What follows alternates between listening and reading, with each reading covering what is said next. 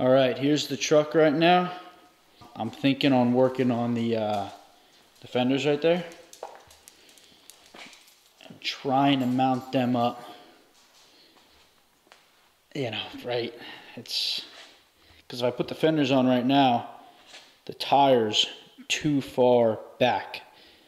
So it's either I got to move the front axle forward or slide the whole body back. See that? But if I slide the body back too far, then we get too close to the tire. I might extend the frame anyway to get a longer bed, but for right now I kind of want to leave it to have a short wheelbase. So I decided to work on the body instead. Every time I lower the body down, it hits the engine. So I got to cut out a little bit each time to figure out the exact location of it until I get it right.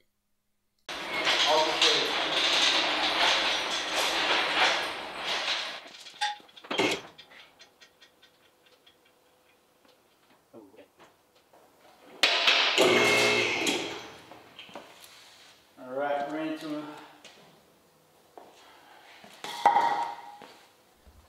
So far everything's looking good though.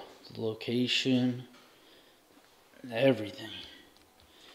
It's just that one little bit, tiny little bit's hitting just right there.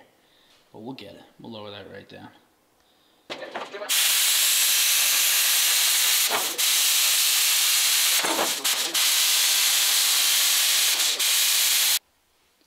Alright, so we got the body on.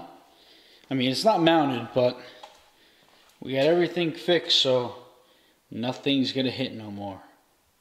So everything's good with that. So now, working on the grill. So I got this cross member here. That's like the perfect height for the grill. And I already drilled holes into it. But the only problem is, it's too far forward. So I got to put a temporary support so nothing twists when I got to cut these little pins here. I'm going to torch them off, and then I can slide this back to the exact spot we need it, and then we'll have the grill mounted, and that's going to be sweet. And then next after that is the fenders. Then we can finally make this thing actually look like a truck.